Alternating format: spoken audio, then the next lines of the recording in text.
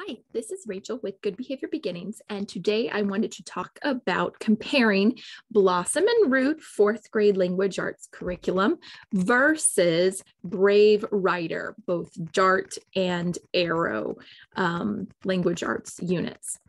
So we are fourth grade this year.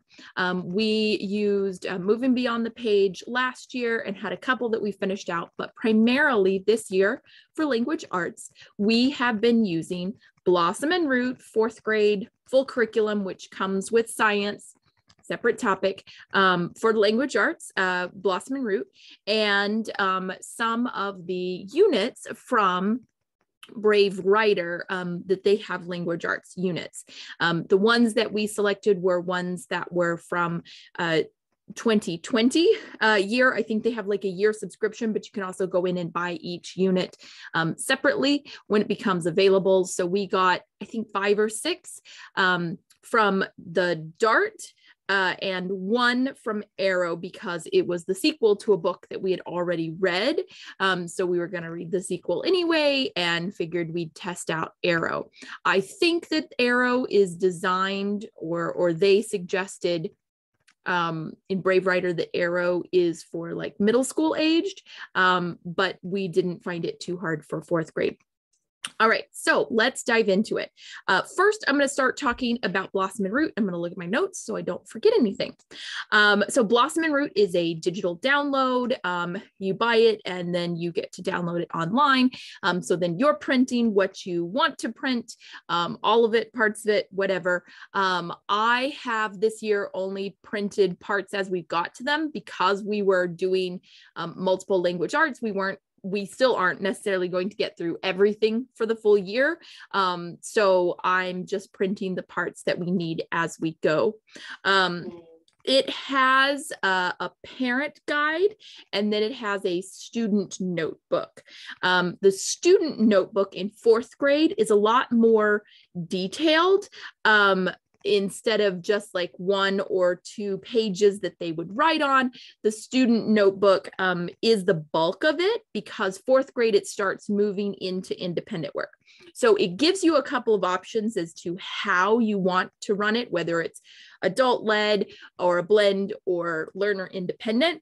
But it is set up where you can give the learner the notebook, the student notebook, and they can read what they're supposed to read, and then they can go through the activities for each day or each week. So we have been doing it mostly independent. We've actually only done 1 section from Blossom and Root so far because we did a lot of the Brave Writer ones. But I really liked how it was laid out, and the rest of our semester is probably going to be Blossom and Root. So the way that it is done is that you read a certain amount for that week, and then it has assignments or activities that you do, that the learner does. Approximately books are scheduled across 4 weeks, and there's, I think, 6 or 7 activities per week. So the idea with Blossom and Root is that you would be doing language arts multiple days per week. It says like 3 to 4 days across the week is what you would be doing with your language arts time. So then you do a couple of those activities each day. There's ones that are vocabulary and ones that are writing. There are multiple writing prompts in a week. So often there's one that's at the beginning, something to kind of introduce the concept for that week, like tell me about a hero, because we're going to be learning about heroes or whatever. And then there's a summary so that you write about your favorite part and summarize your favorite part from the reading. There's also using the vocabulary words is another writing prompt, but there's a lot of freedom with that. So there's a lot of activities. It's designed to do multiple days per week of language arts. I found that the books that they have listed look great, right on par for fourth grade.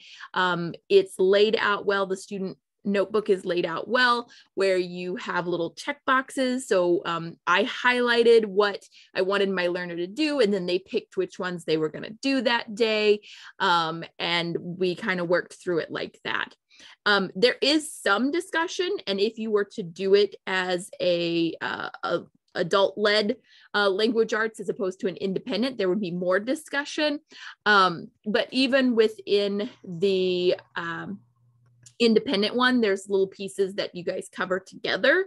But there's also a lot of writing product so that you can go back and look and see if they can demonstrate that skill on paper. So that is Blossom and Root, fourth grade. I really like it. Like I said, I think we're going to be using the rest of our semester doing more from Blossom and Root. So Brave Writer, I am not familiar with anything else from Brave Writer, so I only know the language arts units, and looked at these, and I liked the books that they had, and I liked that they were just little units. So we got, like I said, probably 5 from DART, which is like upper elementary age geared, and then 1 from Arrow, which I think is sort of like middle school age. Geared towards middle school age. They are also a digital download. So you buy them online, you download the packet. They say about 4 weeks for each book also. And you can do them in any sequence. They're meant to stand alone by themselves. When we looked at it, it looks like it's really geared towards just doing language arts 1 day a week. So when it says 4 weeks, if you're only doing language arts 1 day a week, yeah, it'll take you 4 weeks. If you do language arts more than 1 day a week, which is what we did, we went through it a lot faster than that. I would say 1.5 weeks per book, as long as we were reading the book, right? Obviously, we'd slow it down if we didn't read through the book that fast. Brave Writer says, at least for the DART ones, that they are designed to be read aloud. So these would be great if you're doing all read alouds, or if you have a lot of kids, I guess, other people listening to. So it's like the group read along book. I have 1 learner. So we sort of traded off. Some we would do read together, and some my learner would read on their own. It's mostly discussion. So there's not a lot of like written product. There is writing. There's a copy work or dictation, or they call it like French dictation or reverse dictation. I think those are the 4 styles that they have. And it definitely practices the learner being able to copy or write what the sample text is, and using things like, apostrophes and quotation marks and attribution tags and things like that. So it is very consistent it'll introduce certain writing concepts or grammar pieces or spelling type things, and then that will be what you are doing the copy work or the dictation on. But outside of that, the rest of it is pretty much discussion. It does have some more like activities, sort of hands-on activities that you could do.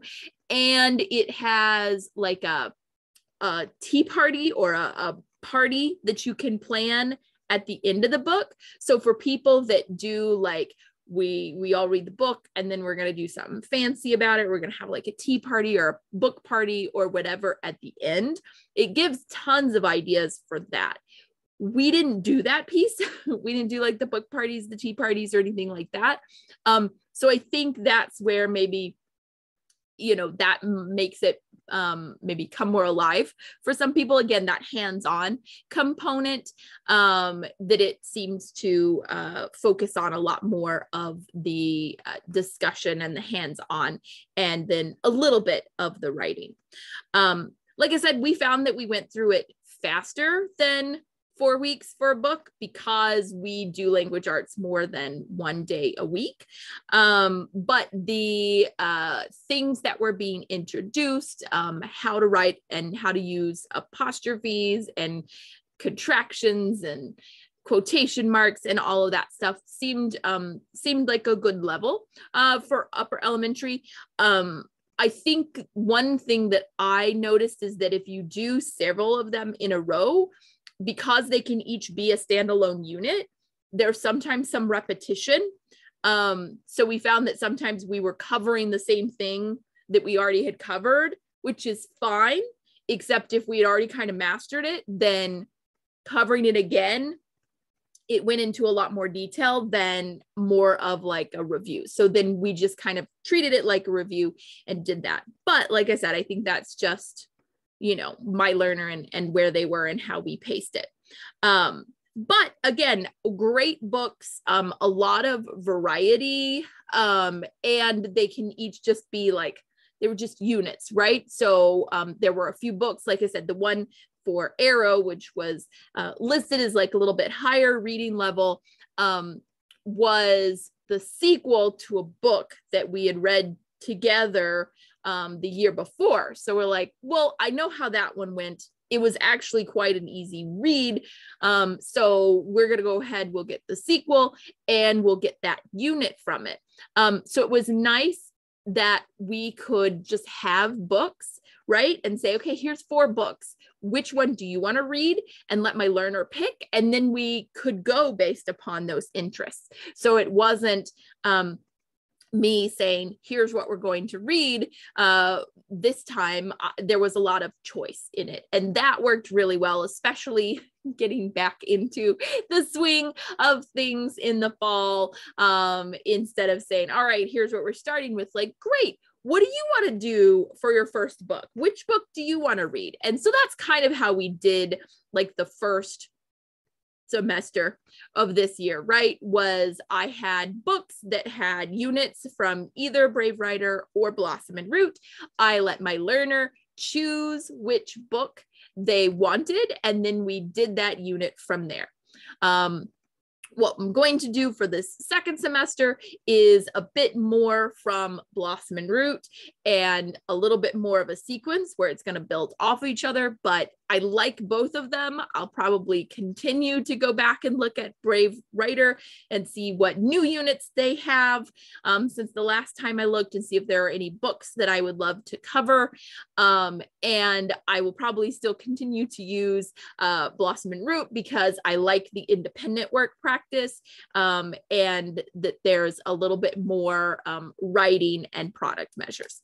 So that was Blossom and Root versus Brave Writer for their language arts components. Let me know if you have tried either one, what you think, what you like, or if there are pieces that I missed from there that, that should be included when we're comparing the two. Thank you so much.